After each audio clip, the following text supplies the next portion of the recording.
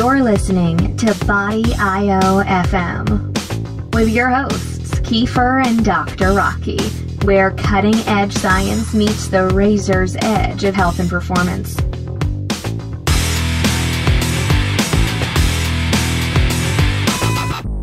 Welcome to another episode of Body IO FM with your host Kiefer and absent co-host Dr. Rocky Patel. He couldn't make it this morning. So I want to, as always, mention the sponsors, High Lead Athletic Wear. And of course, you know, everything that happens here is supported by sales of my e-material. That's Carb Night at carbnight.com, Carb Backloading, carbbackloading.com. Transforming Recipes, also the .com. There's also a dessert book there. So check all that stuff out. You know, regardless, tons of free information for you guys, and I hope to be able to keep providing that. On today's show, you know, things are a little different. We've been focused all over the map this year. We've gone through performance and paleo and food allergies, you know, you name it, psychology, self-image. Today we're getting a little bit back to the roots of the old school site. We're going to talk about, you know, serious training and hypertrophy, you know, where I started in all this basically. And, you know, luckily we've got Ben Pakulski on the call. So Ben, thanks for getting on the show, especially, well, I guess it's not as early where you are as it is where I am.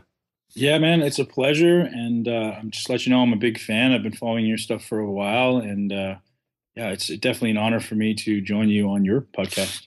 Yeah, and I'm glad to have you on. I saw your MI40 program, which you've upgraded. You know, I saw the original, what was that, feels like almost 2 years ago now? Longer, actually, 2011, so it's almost 3 now. Well, I think I saw it in 2012 was the first time I was introduced to it, and Yep. We hopped on the phone, and you know, I checked it out, and like just the video even if people didn't like the training program, the video instructional guides were phenomenal. I thought in that you did such a good job of breaking down movements. Thank you. Yeah, it's one of the better video series I've seen before for that. That's one of the things that I really take pride in, right? I mean, obviously. You know, the thing that I kind of say to everybody is it's never about what you do, it's how you do it. And if you don't know how to execute a movement, you really just kind of spin your wheels. So I really took a lot of time and, you know, optimized my understanding of biomechanics and movement and exercise. And, you know, that's really what started it was, you know, what could you really do for people to change their life really, really quickly as far as changing their physique? And I mean, anyone can write a great workout for you, you know, if they have an understanding of periodization, if they have an understanding of program design. But not very many people, from my experience, have any idea how to execute movement properly. Like biomechanics it seems like the impossible dream, especially for personal trainers, for really everybody. So gratefully, you know, my MI40 programs have done exceptionally well just based around that. And I tell people the same thing. I'm like, listen, the programs are great.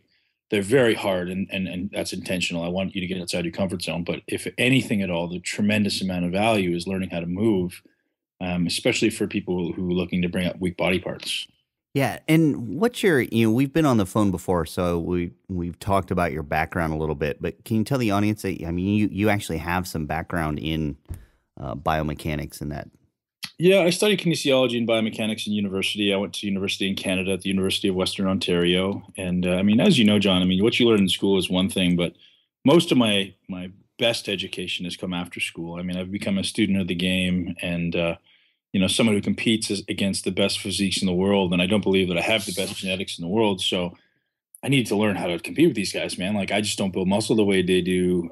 You know, I just don't have the genetics. I just can't do it. I just can't go in there and sling weights. So I had to figure out, you know, the most biomechanical, scientifically optimal way possible. And my scientific brain, I'm sure much like yours, believes there's, you know, a continuum of right to wrong, and there has to be some type of degree of most optimal, you know. So I started on a quest to find the best way to exercise when I was about 16 or 17 years old. And you know, what I learned in school was awesome, but really that was just kind of laying the framework and the groundwork for what was to come after that. And there's been so many courses and so many internships and so much education that, I'm trying to understand movement more and more each day. And obviously I'm becoming better at it, but there's still, it's the type of thing, it's, the more you learn, the less you know kind of situation, right? The more you realize, holy geez, there's so much to learn. Oh yeah. It's the rabbit hole scenario. You Yeah. think, oh, it's and I do this all the time. Something catches my attention, very interesting. And these are even kind of minutia in comparison. And all of a sudden I realize I've just spent 5 or 6 hours exploring this one minor topic. So then when you scale back and you start talking about exercise and movement and even assembling decent programs, you said anybody could make a good program. And I would agree with that. You could go to anybody and get a pretty decent program, but Decent, right? Yeah. But to go to the people who not only have that book experience, but the real world experience is a whole different playing field. I mean, the difference between somebody who just tries to rely on the research and somebody who has done it, had trained people, trained themselves, seen all kinds of different athletes. It's a totally different world. Yeah, man, I think that's why people tend to migrate to me is not only am I talking the talk, but I'm walking the walk. And truthfully, from my experience, man, I mean, I've had some guys with the best book education in the world write programs for me, and they suck. Science is one thing, but and that's the honest truth, man. You can get the people with, the best education, the best theoretical education in the world, and they really have no idea because they've never really, put the pedal to the metal, and actually applied some stuff. And the guys who have written the best workouts for me are the application guys. I mean, there's a guy named Nick Mitchell out of the UK. Oh, he's kind of worldwide now. Charles Glass. These guys who don't have the biggest theoretical knowledge. Nick's actually he's pretty good theoretically, but the guys who just have competed before or who have tried to build an appreciable amount of muscle just understand what it takes. I've had guys design workouts for me, and I look at it and I'm like, well, where's the rest? Or where's the other half? And it's just never adequate, or the exercise selection isn't right, or the the periodization isn't right, or the amount of volume isn't right. People just don't get it until you just get your hands dirty. So I think that's why people have taken a liking to me, is because not only am I studying the science, but I'm also the guy trying to figure out how to apply it in practice. So, right, two sides of the same coin. Most of the time, people ignore that. Yeah. It's funny. There's somebody on the internet now who's trying to get kind of an athlete's following, but he's not an athlete, never worked with anybody. The only thing he's ever worked with are mice. And he's just trying to convince everybody that he's, he knows exactly how to make a diet and exercise, programs for people to, for hypertrophy or performance. I'm like, man, dude, you have no idea how far off base you are. Like, the difference between actually seeing what happens when you apply this stuff to people and what comes up in some of the research, even some of the human research, it's radically different. So that was one thing that, my audience knows I don't promote almost anything. And for me to even promote your program says a lot. And I was really impressed when we talked about, and basically this, you've got the scientific background, but that's not what you rely on for all of your material. And when I saw the videos, I was like, man, this stuff is awesome. Thanks. Yeah, and it's to kind of to talk to what you're saying there about people trying to take the theory and apply it. I actually had an interesting experience this weekend where there was a nutritionist guy who's very much theoretical and he's very intelligent, trying to tell a guy what to do for the last week before a contest. And he was literally writing out, hour for hour, what you should do with your water and your sodium and your carbs. And I was like, man, I walked in halfway through the conversation. And I was like, whoa, hang on a minute here. And he hadn't done his diet up to that point. So the guy's about 7 weeks from a contest, or 7 days from a contest. And and this nutritionist guy is trying to tell him, hey, this is what you should do. And I was like, what? How are you going to try to speculate based on some remote scientific evidence that you think you know what this guy should be doing for the next week? Nutrition is so, it's so hands-on. There's so many factors. And, all these armchair experts think that, hey, I can, read a study and apply it to someone based on what's theoretically true. And there's so many variables, man.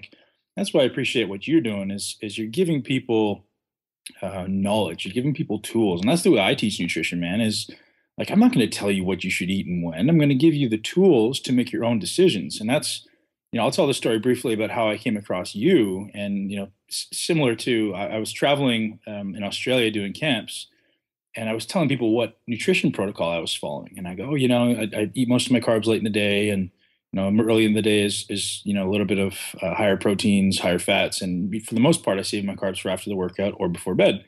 And somebody goes, "Oh, that's called carb backloading." And I go, "What the hell is carb backloading?"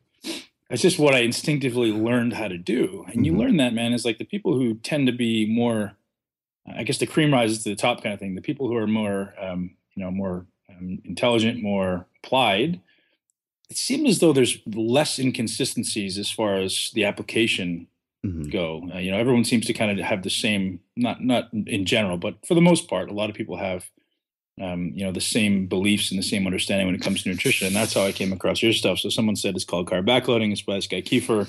You should check it out. So, I went and read your book, and there's obviously some slight differences with what I did compared to what you do because of extreme situations. Obviously, I'm trying to build as much muscle as possible. So you can't always do the extreme carb backloading, but such a massive appreciation for the book that you put out, man. So huge respect and thank you. Yeah, when we talked about the first time, I just started laughing because you're like, "What are you talking about? What is this carb backloading?" And yeah, right. And it's funny because I've talked to quite a few higher level people, who not only do training for other people, but they're very serious athletes as well, or professional athletes, and a lot of them are like, it's really interesting because that's just kind of how I eat. That's how I figured out how to eat. And, if you're willing to experiment and not just listen to what everybody says, you're probably going to find some of these scenarios that work way better for you than what, like the guy trying to pinpoint somebody's hourly diet going up to a show is ever going to provide. Right. And I think that's a great example of, one thing I've noticed, and I'm sure you've noticed in the bodybuilding world, figure world, fitness world, especially at the amateur level, is everybody's, they're the top coach. They promote themselves as a top coach. They've got this special program. And then when you see everybody's diet is exactly the same. Right. There's almost no change at all. And, I think that's one reason I had some popularity there when I was working in that field, was because no two diets I ever made for somebody were the same, especially coming up to the show. And you nail that on the head. When you take somebody's body to that kind of extreme, there is no way you're going to find a single template or even be able to predict, without having worked with that person a couple times, exactly what you should do. There's the flip side of that says, this is the quote I use all the time, is like, you can get a chimpanzee in shape using chicken and broccoli every meal, right? Like any idiot can get you in shape doing that. It doesn't mean it's going to be anywhere near optimal. Yeah, right. And that's why your intelligent brain looks for the scenarios to make people better, as opposed to just however possible get them in shape. And that seems to be the consistency in our industry now, is like any idiot who's ever competed and had some semblance of success with getting themselves lean is now an authority. And puts everyone on chicken and broccoli. Can I eat turkey? No. Can I eat beef? No. Can you eat egg whites? No. Just chicken, just broccoli. That's it. And literally, you can get an ape in under 4% body fat if you give them 2 hours of cardio a day and no food, like 0 calories. Right. But that's not what we're after. We're after trying to make people better and make people better athletes and make them work harder and perform and be optimal. And that's why you have such a great following, man. Is you're teaching people how to chase their optimal self and not just get in shape and then be partially suicidal and eating junk food for weeks afterwards, right? Right. Yeah, they just have the junk food one night and then they're good. Yeah, right. Yeah, exactly. Well, it's often though, right? As opposed to, just the massive cravings where, I knew a girl who put 40 pounds on in 12 days after a contest because she was so depleted eating just chicken and broccoli, and that's literal. And 40 pounds in 10 days. And I was like, 10 or 12 days, whatever it was. And like, how do you do that to someone, man? Like, as a coach, I'd feel so guilty because obviously it's your fault, right? Like for changing their relationship with food. It's crazy. I just question. I assume, do you ever help people construct diets for their shows, or? Yeah, I do, man. Like, okay. I try to help as few people as possible. The reason I don't take on a massive amount is I'm very hard on myself and I'm very committed. And if you're not as committed as me, I don't take you on. And because I end up wanting it more than you do.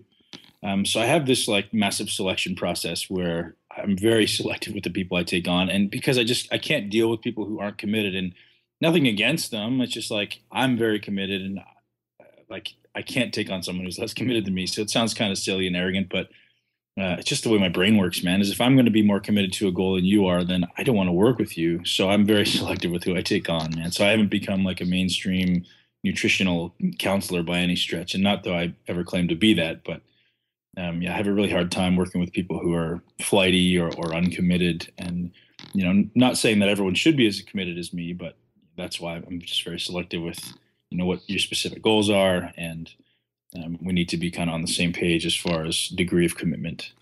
Oh, I totally understand. I wasn't trying to, I didn't even think about that before I asked it, because I'm not trying to get anybody on the show to contact you for nutrition coaching. Yeah. Don't worry. Yeah, I do take on clients, but like I say, only the most committed. And if I tell you to do something, and I'm all for you asking questions, like I'm all for you saying, hey, well, why are we doing this? And usually I'll write a document as to, hey, we're changing this and this is why. But if I have someone who's, I decided I didn't want to eat this today, I wanted to try this, or I decided I wasn't able to do that, and like, I don't know, man. I'm kind of tired of having to deal with people who, only do it.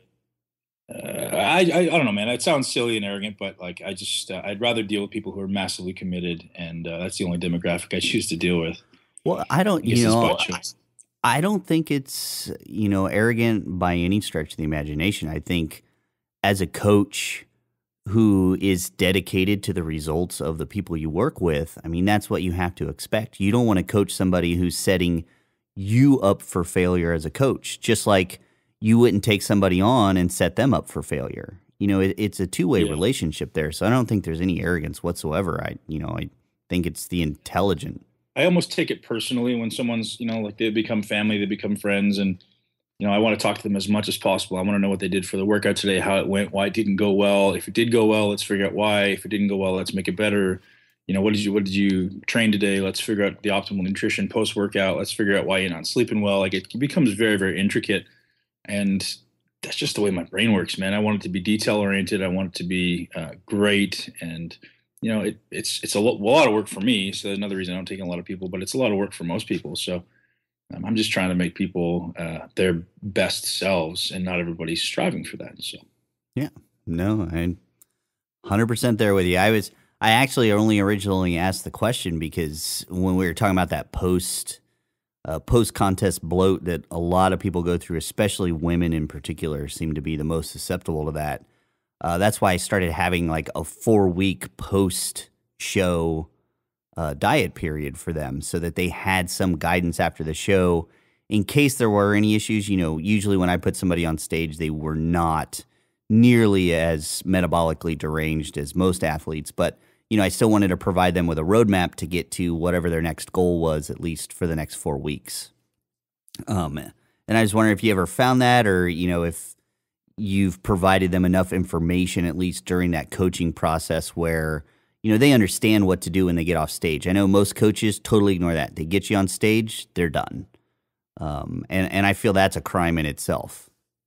Every client I take on, I insist on taking on for a minimum of 6 months, because I really believe in order to, like, my biggest benefit to people is, like, I'm going to change your body, not just with nutrition, but I'm going to teach you how to move. I'm going to teach you how to optimize weak body parts, bring up weak body parts, optimize your training. And that's a time intensive thing. So I like to train people for 5 months leading into a contest and a month after, always. So I believe it's going to take us at least 8 to 12 weeks to make any semblance of change in your physique short term.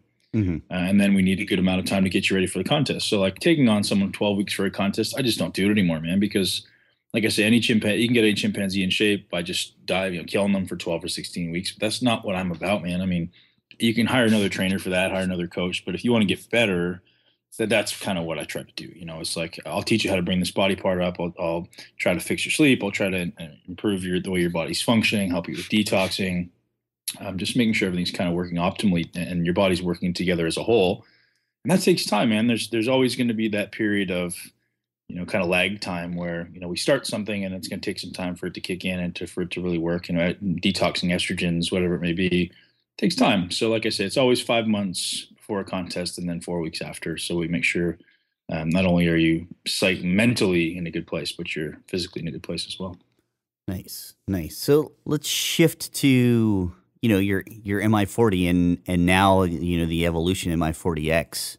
Like I said, I've already told people the video series with those are great, and it's not just you demonstrating the movements, which I very much appreciated. You had somebody there, and it was actually different from many of the video portions. You had somebody that actually you took through the movement, and then you were there describing everything that was going on, which I've seen a lot of these videos where it's the person describing while they're doing the movement themselves. And, Right. there's only so much you can get from that. So let's talk about MI40X, because I'm even slightly ignorant. So 2011, I put out MI40, and that was, #1 bestseller on the internet as far as muscle building programs. It did very well, has a great following. And then everyone's like, oh, well, the question, man. Well, what do I do next? And Right. so imagine how much you've learned over the last 3 years, and I believe I've learned quite a bit over the last 3 years. So, MI40X, which is I put it out this June, is basically the accumulation of all the knowledge that I've gained over the last 3 years and putting it into a very well periodized, a well designed program, and way more detail and way more videos as far as execution, body parts, specialization. I even get into, what I believe is the most important thing when you're exercising is what you're thinking about when you're training. Where is your intent? Where is your physical or your mental intent? Like that's extremely important. So I'm getting into the intricacies of exercise. What I've termed the 6 essentials of exercise, which is basically like, what are the main things you must be doing during during every set, during every workout, how to optimize those, how to bring up weak body parts, and then, getting into the psychology of where's your thought process while you're doing this, so that you're making sure that you're putting your intent in the right place. You're making sure your body part is responding the way you want it to. It's moving the way you want it to. And the results have been tremendous, man. And I'm so excited for what comes in the future. I was at the Arnold in Spain last week, and it sounds arrogant, but like every fit person was like, hey man, I've done your program and I loved it. And it seemed like all the best physiques were coming up to me. And I was like, it was almost surreal for me because, I just see myself as a normal person. A lot of people, think I'm a pro bodybuilder, I'm some celebrity or whatever. I'm just a normal person, man. So when someone comes up to me and says, Ben, I appreciate you changing my life. You really changed my life or my physique, or it still hits home, man. You still appreciate that so much. So to go to a place like Spain, a different part of the world from where I live, and for 40 to 50% of the people coming up saying, hey man, I did your program and it changed my life it's pretty impactful for me. So I'm really appreciative for that. That's awesome. Yeah, I felt that myself. You get that and you're in those scenarios, and at least for me, same thing. I'm just some guy putting out good information, helping people along the way. I've worked with some people, and to get that kind of feedback is always surreal for me as well. It's like, well, that's fantastic that I've touched so many people, and I don't know exactly what my original intent had ever been with putting out this material. So when you were, and that brings us to a good topic, why did you, what made you put this out there besides, just in general, a lack of anything like this? Like what made you stand up and be like, look, we need to have a better resource for people, out there, not only in their programming, but also, the exercise movement, selection. What got you dissatisfied enough that you're like, okay, I got to put this out there? Well, the first one in 2011, literally, I had no idea this world even existed. I had never put out a YouTube video before, I don't think, and I was hired by a client who is, you may or may not know, Vince Del Monte, and yeah, he hired me. We actually went to school together in university, knew each other a little bit, but not really well. He hired me to prep him for a couple of men's physique shows, and he ended up winning his WBFF Pro card, went to the World Championships, did relatively well. And he's like, man, this is so different and so unique.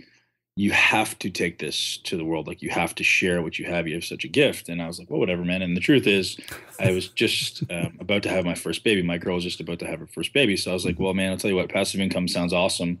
Let's try it. And so I put this program out, MI40. And it was basically just, Vince asked me, well, what are the 5 things, like if you could look across every gym you've ever been to in the world, what are the 5 things that you could teach people that would make the biggest impact in the shortest amount of time? So, I went through the 5 simple things that I thought everyone needed to change. And within, 6 months, essentially, MI40 became a bestseller. And it was so basic for me, what I taught in that program. Like, it was so simple that I was like, well, man, imagine if I could, kind of make that the base level where people start, and then teach them, what's next. Like, if you want, okay, now you've done this program, well, now what do I do next? Or how can I take my physique to a whole new level? And that's what stimulated MI40X, is just the knowing that in MI40, which was such a massive hit, I just started to scratch the surface, man. Like, I just started to give just a little bit of info about execution, because I didn't want to overwhelm everybody. And when we were creating the videos, Vince is like, man, you got to talk to the most simple, basic demographic, because you just don't know. Like, you have to dumb it down so much that anybody who's never heard of your stuff understands it. And so MI40X was kind of the sequel. MI40X was like, okay, well, not only am I going to teach beginners, but now I'm going to teach you just a whole different level. So it's almost like an advanced version of the MI40 program, but I also still teach basics concepts. So MI40X is a complete program in itself, because I teach, there's 3 separate parts of the program. There's a beginner, a graduate, and a pro aspect to the program. And then there's also the videos have tips for beginners, intermediate, and then people at the highest level as well. So that's really what it was, man, is like, I put something out because somebody told me it would be unique and it would do well, and it did much better than I ever expected. And then the next level is, okay, well, now I have a lot more to share with you. And you realize that there's a need for it. Because, I mean, like yourself, when I put it out, I was like, I don't know if people are going to like it, man. Like, I really believe most bodybuilders, or people who are aspiring to build muscle, just kind of want to go in there and sling weight, man. Like, from the guys I hang out with, or I associate with on the pro stage, like, there's no conscious effort to do anything. It's just go in there and work as hard as you can. And there's no intelligent thought for the most part. It's just, I'm going to go in there, squeeze something, work hard, and hopefully I get bigger. Right. So my approach is very different. And I didn't know if there was going to be a huge following. I really had no clue. And I've just been very lucky to, have people really appreciate what I'm putting out. I think you've hit on a huge difference between the pros and the guy in the gym who wants to look like the pros. Those are the guys, and not to in any way cast any doubt on the work that professional athletes do. I mean, they put in massive amounts of work.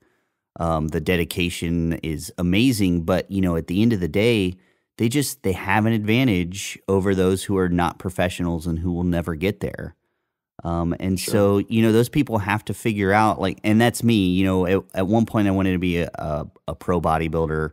Well, at one time I also wanted to be a pro cyclist. I tried all these different things, and I got really good and I got really big, and sometimes I got really strong, but, I kind of realized no matter how much work I put in, I wouldn't hit those levels, unfortunately. So what I then learned to do is, okay, what's the smartest work I can do to get to my peak level?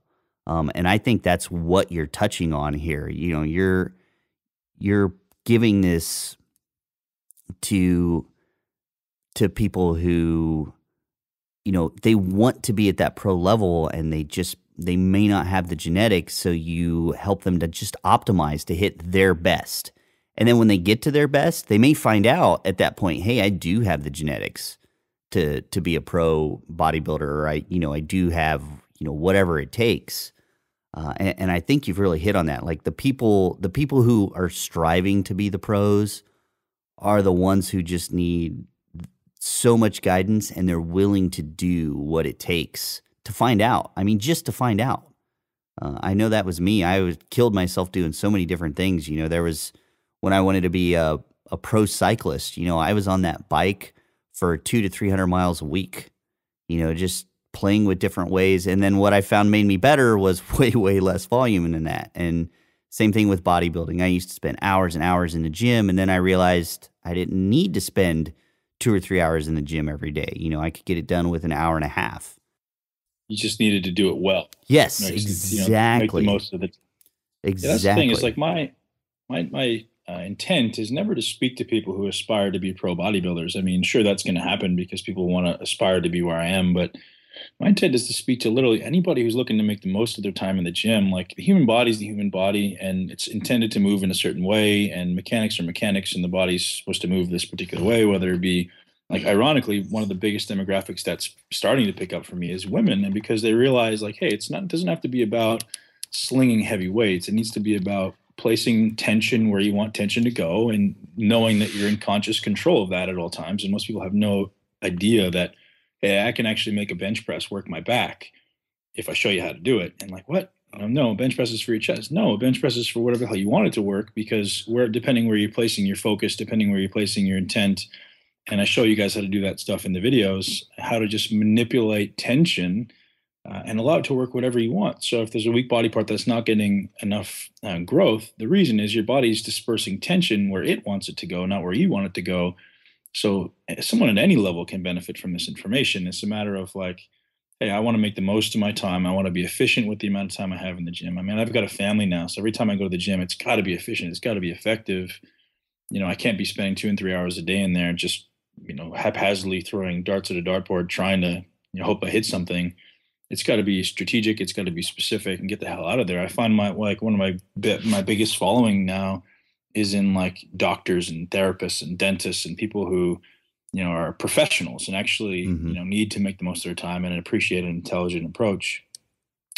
So, yeah, man, it's as much as it's for people who want to get as huge as possible. It's also for people who just want to, learn to bring up weak body parts, or learn to make the most of their workouts, or have somewhat logical and intelligent approach when they walk in the gym, as opposed to going in there every day and not really having a plan, or doing the same workouts every day, or understanding that there is methodology in exercise. It's not just going in there and hoping you get the job done. There's a certain way exercises are supposed to be executed. There's a certain order they're supposed to be done in, as far as being optimal goes, or there's a certain number of appropriate ranges you should be going through, and there's a lot of considerations, man. So that's all that stuff is included in the programs, and that's why there's kind of something in there for everyone. You make that palatable. You don't just say, oh, you got to take all this under consideration every workout. You're like, well, here's the construct. Let me just walk you through the construct, and then here's the explanation as to why, if you're that interested. But here's the usable tool. Right.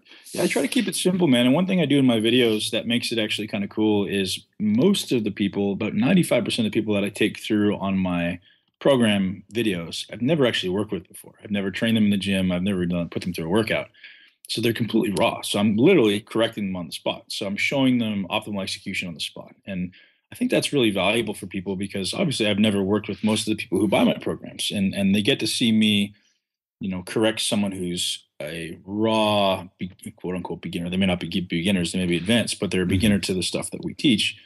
And it makes it, I think, easier to absorb, because, hey, I've never seen, this exercise before, and neither is this person. So they're probably going to be making the same mistakes you are. And, trying to make it, like I say, palatable for the most entry level person. That's probably powerful for you as well during the teaching, just because I know I found all kinds of questions came up that I could have never anticipated when I put my material out. So, the last 3 years, it's funny, Carb Backloading also came out in 2011. So in those last 3 years, I've learned so much just from the questions people ask. So I can see, why the videos have so much value, because you're getting that in the moment. You're getting questions that you're not going to think of, that you probably didn't anticipate until working with somebody. So that's, you've got a really well thought out program, which is, amazing, but even more unique in this industry. You have a really well thought out product, which just does not happen that often. Most people just slap together something, throw it in a, PDF template. Maybe they shoot some crappy videos, and that's it. They're done, and they're just looking to cash in. And that's definitely not the case here. You're building a great program, and just curious, are you looking at, I could see, and you might be doing this, and if you don't want to comment, say no comment, but are you building a like certification kind of model around this where people can actually come in and get certified on not just the training, assembly, that kind of stuff, but actually like being certified as an expert in kind of the movement patterns and things like that? Yeah, ironically, man, that's I'm building that. It's going to be launching into the end of 2015, and the reason I decided to do that is it was not something I had ever started. It had never been in the front of my mind when I started, but I get people, I mean, like yourself, I get people who call me or email me on a daily basis and want to bring me to wherever they are in the world and put on camps and seminars, and ultimately there needs to be a format for that. But it's also people saying, well, I want to learn how to do this, and I want to be certified and be able to teach people. I want to teach people this information because I see it being so valuable. I want to show my trainers. I want to show my clients. So there's a need, and ultimately it's just, filling a need. It's, like I said, it's not something I've ever wanted to do. I never even thought about it, but it's almost become a necessity now because there's, people around the world who say, hey man, like, how do I teach this to people? How do I learn this more intricately? And just putting it into a consumable format that's kind of logical and, sequential allows people to learn it and apply it to their clients and their trainers and whomever. So yeah, should be by the end of 2015. If not, it'll be early 2016. I'm trying not to take too much on my plate, man, because trying to be a professional bodybuilder, a parent of 3, and a businessman, run a business, it's a lot. It's a lot. So I try not to water everything down, but it's in the process, man. We're laying the outline now, and the demand is certainly there. I just don't want to ever put out something that's not at the highest possible level. Like if it takes another 2 or 3 years, it takes another 2 or 3 years. It just needs to I just don't want to water myself down, I guess. Right. Totally understandable. And actually, I very much respect that. Especially, man, your life. I have trouble with one dog, let alone kids, wife. That's intense. So, even more just the time you take with all this, even just getting on the podcast, I really appreciate it. I'm sure your audience and your fans do as well. I appreciate getting on the phone with you, man. It's definitely an honor. So let's. I'm trying to think. I've got a bunch of stuff on my mind. I'm trying to think what would be the most useful for my audience. I always try to extract the most useful information from my guests when I get them on. But you've got actually you've got some stuff that's just really close to my heart, and maybe because I didn't make it down that road, but I kind of want to ask, like, what was it like? Was there a moment when you realized you were going to be one of the top pro bodybuilders in the world? I mean, just like, I never had that moment, so I kind of want to live vicariously through you and just, did you ever have that moment, or did you just keep doing incredibly well at the shows where all of a sudden, you're one of the top guys in the world? Man, no, I don't know if I ever had that moment. I mean, I'll give you my brief contest history. I mean, it's, as much as I'm quote unquote one of the top guys in the world, I really haven't competed that much. 2000, it's true. 2005, I started competing. I got my pro card in 2008. 2009, I did very well as my first pro show. I got third. In 2010, I almost quit because I was so focused, and I was prepping for the New York Pro, and so focused, man. 2 workouts a day. All I did was eat, sleep, and train. I had no kids, no family, no business. I just was I was the bodybuilder constantly, 24 hours a day. And I ended up putting on 17 pounds of stage weight in 8 months prepping for the New York Pro. Wow. I went to the New York Pro extremely confident. I was in great shape and ended up finishing 7th. And it broke me, man. And because everybody, when you're growing up, tells you how political the IFBB is, I was like, well, F these guys, man. I'm not playing your politics. I believe I deserve to finish better. And I didn't. And I was like, you know what? I'm done. I'm not going to deal with this. I don't want to be somebody's puppet. And then I, took a step back. I let my temper kind of settle down a little bit, and I took a look at the pictures. And I mean, I may not have deserved seventh. I may have deserved fourth or fifth. But regardless, I didn't look the way I wanted to look. And what had happened was I had trained so hard and I was so committed that my strengths became glaring strengths and my weaknesses became glaring weaknesses. So bodybuilding is obviously about balance. And, I looked at the pictures and I was like, man, I look like shit. I deserve to get seventh or whatever I got. And that's kind of what started my quest to learn, or at least apply more about mechanics, and realize that you can't just go in the gym and go for gusto every day and work as hard as possible, because you'll never get to where you want to go. And since then, it's just been constantly getting better and better and better. And it was certainly a shot to my ego, because I really did believe I could be great. When I started bodybuilding, I just started competing because I wanted to get in shape. I got fat in university because that's what you do. And within 6 months, I went to compete. And I thought I could be a good bodybuilder, but I never aspired to be pro. And I just won every show I entered, basically. And then again, almost quit in 2010. And since then, that was kind of like my catalyst. That was the thing that, really made me commit all of my time to learning how to improve exercise execution, movement, understand exercise. And, I don't know that there's ever been a realization. I still don't know that I realize I'm one of the best guys in the world, or, quote unquote, one of the best guys in the world. Hopefully one day I'll get there.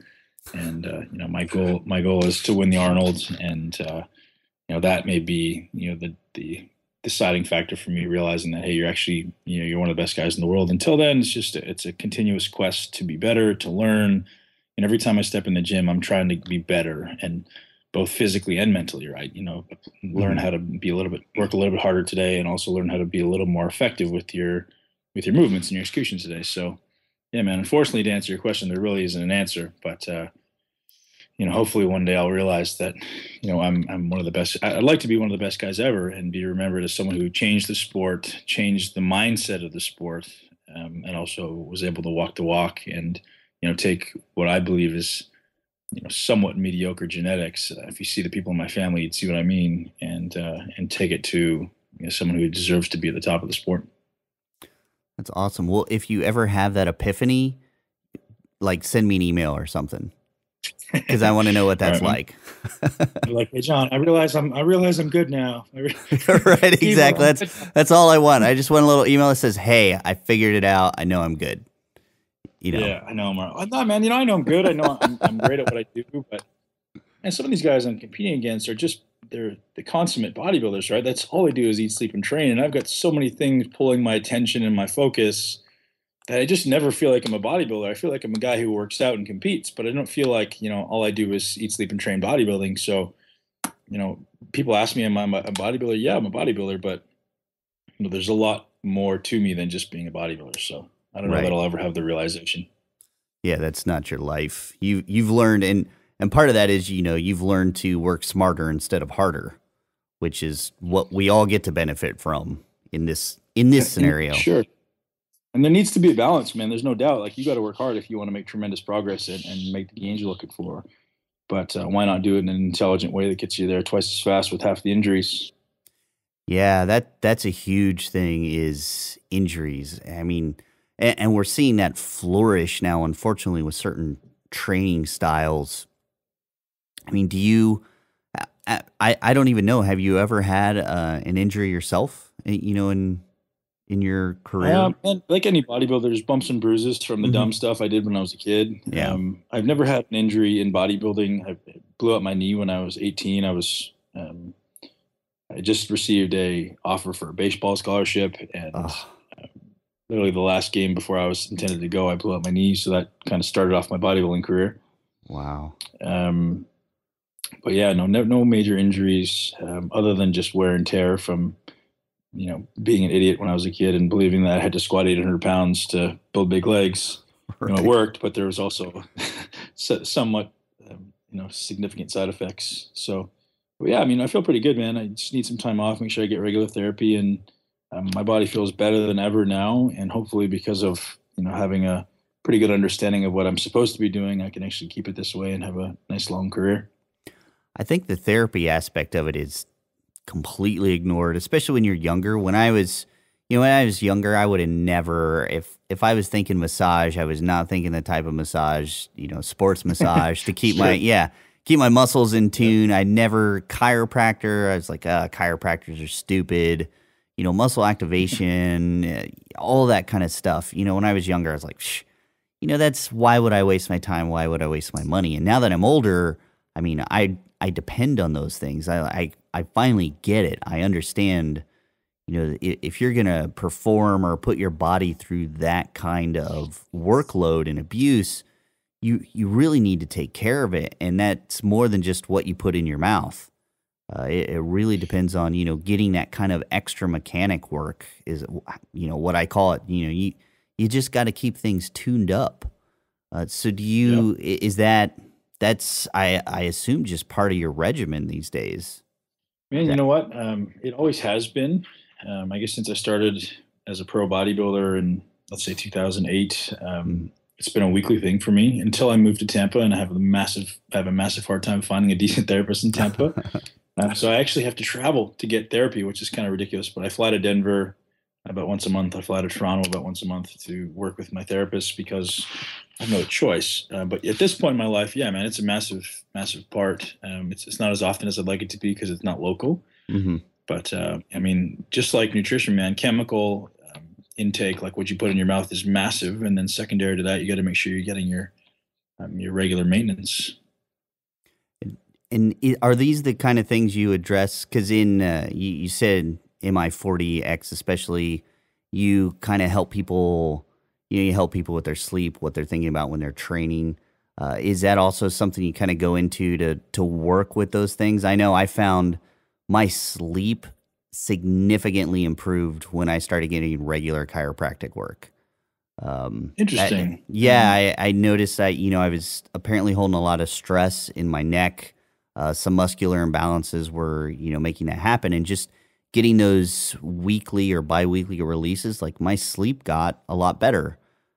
So, I'm just... That isn't something... I don't particularly address the manual modalities in my programs just because the standard is so variable. It's impossible. Like, if I tell someone, hey, you need to go get MAT, or you need to do a chiropractic, or you need to go get ART, unless I'm giving you a specific referral to a specific person, I have no idea what their standard of care is. And unfortunately, like, there's such a big gap in, some people are amazing at MAT and ART and chiropractic, and some people are so terrible they shouldn't be allowed to leave their house. Right. So I don't morally make recommendations, man, just because, I get to work with great people because I travel the world and I identify them, and I'm luckily now able to afford them. But for the average people, I say, hey, this is what I do, but I don't ever say, hey, go out and do that, because I just don't know the standard of care, man. And unfortunately, like, I'll tell people what I do, and if they want to go ahead and follow suit, then that's great. But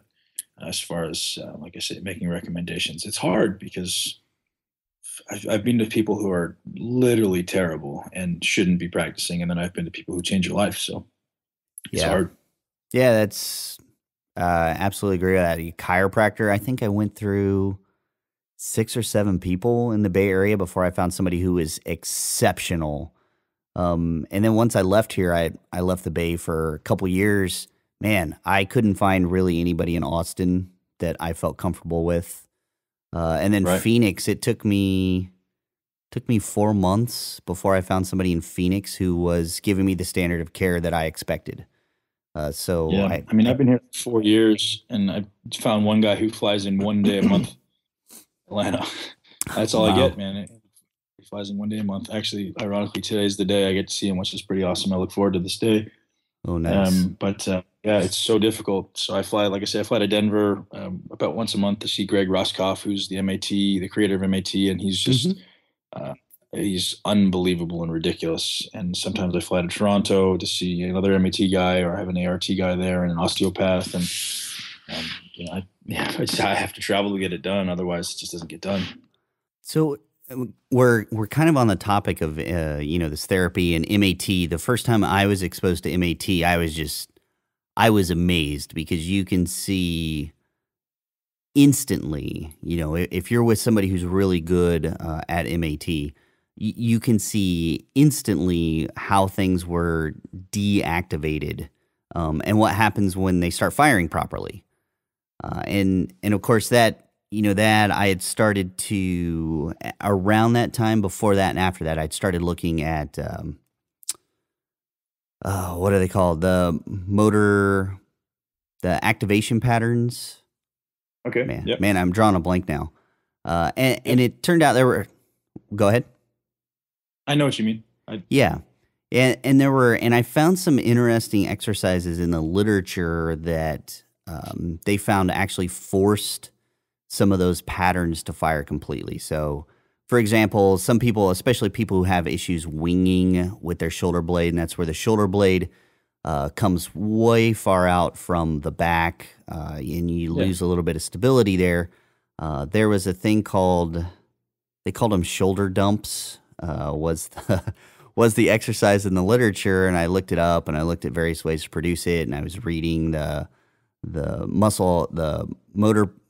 motor pattern that it fired off, and I started messing with those, and it actually was amazing. I could feel, even though I don't have a problem winging, I could feel a tension and a stability in my shoulder blades after warming up with those. And after, using those for a couple months, like I found they weren't doing anything anymore. So I had reestablished those patterns, or so I thought. There's unfortunately not a lot of research in that direction. And I was just wondering, in your program, did you construct around those kind of things? Because you were talking about bench, and that's a perfect example. When I tell somebody to be focusing on their back when they're benching, or on their glutes, making sure their foundation is tight, all that, and they're like, this is bench. What are you talking about? I just need to push the weight. I'm like, no, your whole body needs to be behind that movement, which means your back needs to be stable. Your glutes need to be stable. Your feet need to be firmly planted. We know all this, but some people like literally have such a difficult time, say, pinching their shoulder blades together to build a good foundation when they do bench heavy. What are your cues for that, basically, is what I'm trying to get at. If you don't mind sharing those, and if you don't want to, totally get it. Oh man, it's very similar to what you're saying. Is I'm teaching people to kind of, the term I use is lock it down. You're locking down the chain so that there's no extraneous movement. And that, I think, is one of the most important things in hypertrophy training is, making sure that the muscle you're trying to work is actually moving. As far as corrective exercise, I tried not to get into, I by no means am I a corrective exercise specialist. So I didn't want to get into, teaching people how to, fix their winged scapula, or, fix their lack of internal rotation at their hip, or whatever it may be. I didn't want to get into that stuff. So I just kept it really simple as far as, teaching them to immobilize certain parts of their body by contracting certain muscles and then optimizing movement patterns. But to be honest, with the intent of one of my next ventures is going to be corrective exercise. I've got a friend who's absolutely brilliant when it comes to, figuring out how to correct movement imbalances. The issue with that stuff is there's so many options and so many places it could be coming from, that it's probably a 12-month endeavor to really lock down any type of semblance of a program, or anything that's valuable for people. But yeah, I didn't dive into corrective exercise at all. Just teaching people how to eliminate extraneous movement, eliminate the most common errors, like you say, if not pinning your shoulder blades back, or pushing through your back, or manipulating what your hands are doing as far as in, out, make sure your spine is stabilized and there's no extraneous movement there. Also definitely key teaching points on making bench press, but never any time correct that. I just don't want to go there yet, man. I mean, someone says, hey, I got an injury, I can't do this. Well, I can't fix you from afar. I can't even attempt to make a suggestion unless I know it's gone in with other things in your body. So I didn't attempt to dive into that stuff. I find that usually if you just, and this is great in the program, if people understand how the movement is to be performed, a lot of times some of those things, and this is why I hate all those stability exercises and being on BOSU balls and all that kind of crap, that actually makes you worse. It Yeah, for sure. deregulates your nervous system. And, people don't understand, if they just understood how to do the movements, they usually get so much compensatory stability that it just, it translates across the whole thing, across your whole body, your balance. And people miss that so much. So, Yeah, as far as balance, like you said, compensatory balance, one of the simplest things that MAT taught me is the reason that things become inflexible or lack mobility is because the brain senses weakness. The brain says, "Hey, this area is not stable. So we're gonna tighten it up." So like people have tight hamstrings and they go, I lack flexibility." No, you don't lack flexibility. You lack strength. You lack integrity in that area. So throwing someone on a Bosu ball or shoving them into some stretch is not the solution to improve range of motion at a particular joint. It's giving the brain the cue that it's strong, it has integrity in that area, and that's something that I apply to my training. Is getting strong at the extremes of the range is one of the best ways to improve mobility, but it's also one of the best ways to improve motor firing. So motor recruitment. Yeah. Taking it through its full active range of motion, taking the muscle through its full active range. And that's one thing that MAT taught me is like, the idea that what happens when you walk on ice? Well, your body tenses up because it senses instability. It's the exact same thing that's happening with all these people who lack mobility or lack the ability to attain a certain range of motion. Is your body just senses instability, so it tightens up. So offer it some type of stability by showing it strength at the extremes of the range. And that's a massive component of the program is, hey, I lack flexibility here. Well, the reason is you're not strong at these particular parts of the range. So let's get you strong here in a very slow and controlled manner. And that's one thing that, I do a lot in these programs is teaching people tempo. So simple, but it's just showing control. And if you're not in control of movement, you're never going to increase the range. You're never going to build the appropriate amount of muscle because your brain will never allow you. Your body will never allow you to grow because it's never going to get strong at the extremes. So many interesting aspects to train that, we haven't even touched yet, but there's so many things that we've touched. Oh yeah. I still geek out about the stretch shorten cycle. When I started learning about how important that part of the movement is, I was like, wow, so that pretty much negates a lot of devices we see out there, like things that might give you a, elastic assistance as you go through that stretch shorten cycle, or doing half reps at the other end of the stretch shorten cycle. I mean, I see all this stuff. I'm like, I just wish somebody would go through and look at the research so we could have some uniform understanding of this stuff and start getting some of these stupid things out of the gym. And they really are. They're just stupid. They waste time.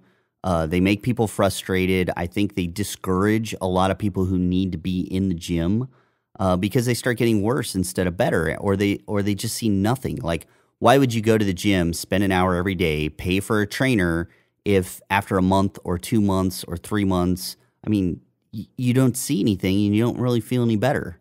Like, why would you continue to do that? It's never just a month or 2 months or 3 months. It's often 3 and 4 and 5 years. I mean, how many people do you see in the gym? And they look exactly the same or worse. And you're like, how's your training? Like, oh, it's going great. I'm like, oh, it doesn't look like it, but good for you, I mean, you should be making some appreciable progress. I mean, either your nutrition is horrendous or you have no idea what you're doing in the gym. And it's probably both, but, just such simple things you can change. And, that's, I guess, why the programs that I put out and the ones that you put out are so successful is, it's logic to us, but it's not logic to other people. So when they start applying these simple principles, they're like, oh, this shit actually works.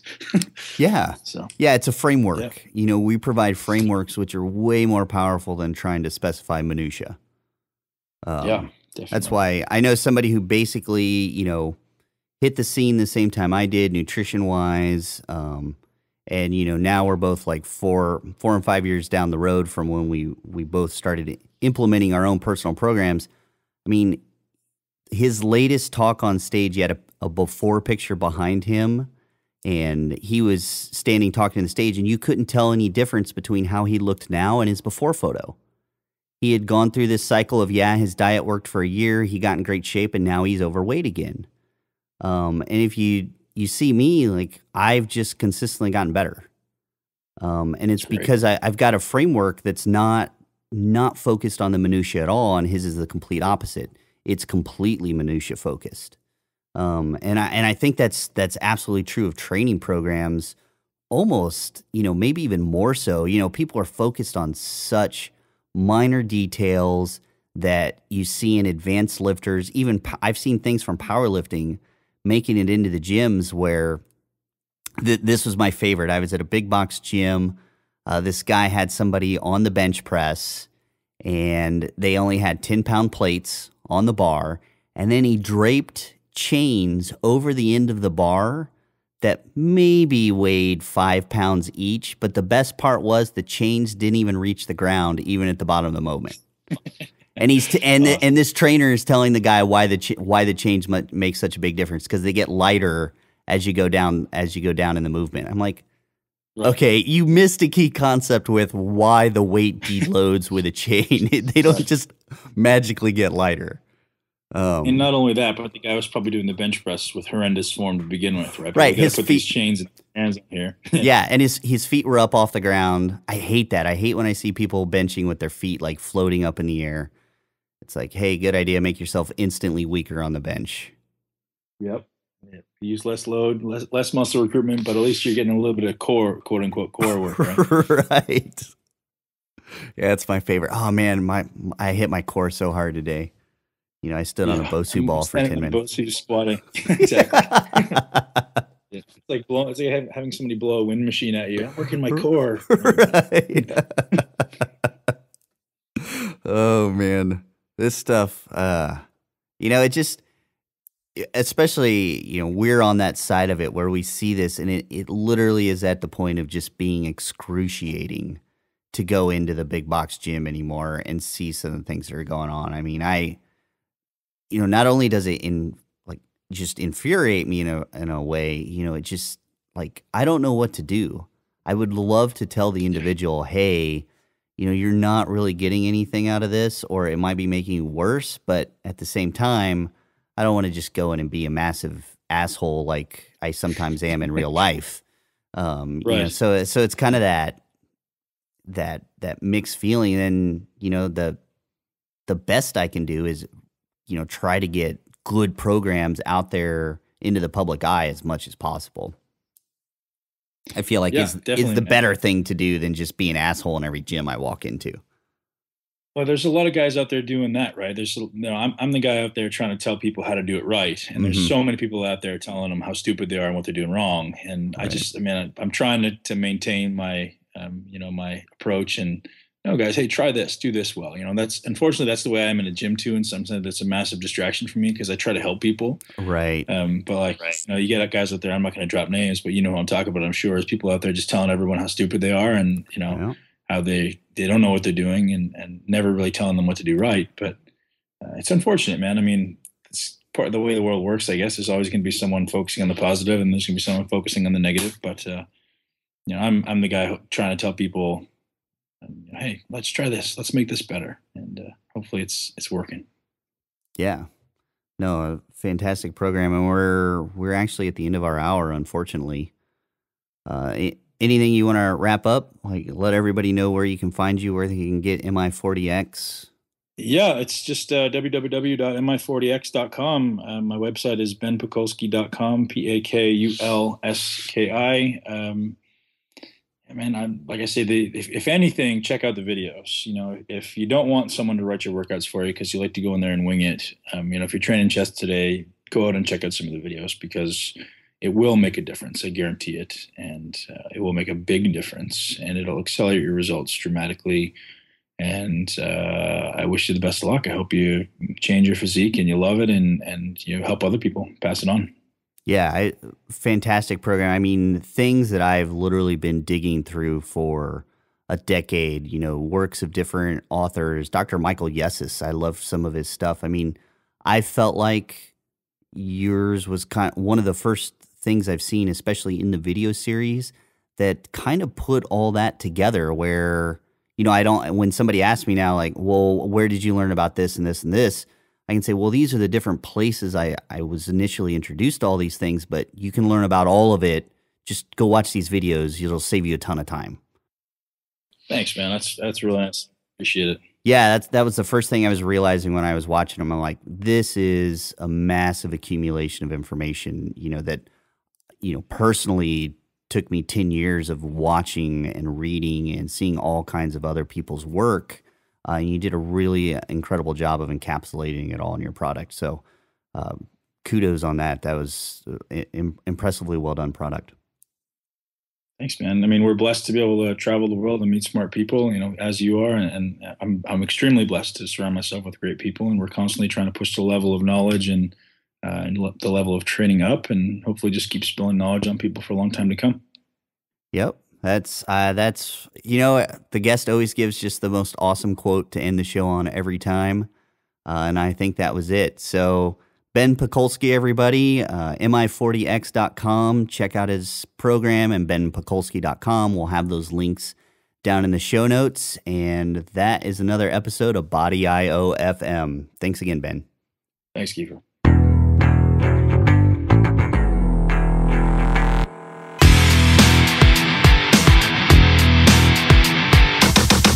You've been listening to Body IO FM with your hosts, Kiefer and Dr. Rocky.